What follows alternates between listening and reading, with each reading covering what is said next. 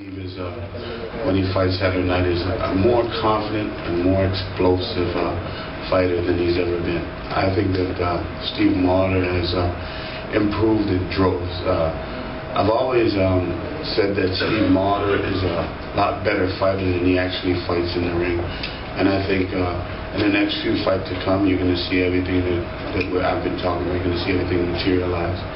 And just want everybody to come out and enjoy the show. Thank you. Thank you, Chris. The Canadian Kid.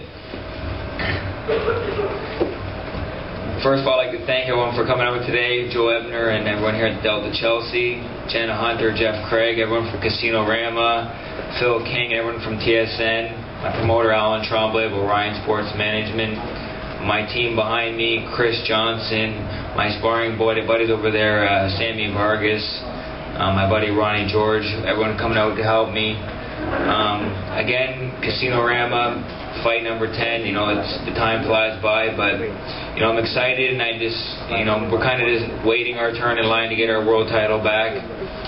Jose Saez, you know, he's a tough guy, he's coming here, he has nothing to lose, so, you know, as always, me and Chris have prepared to the best of our ability, as we always do, and, you know, I'm looking to put on another spectacular performance this Saturday. Thank you.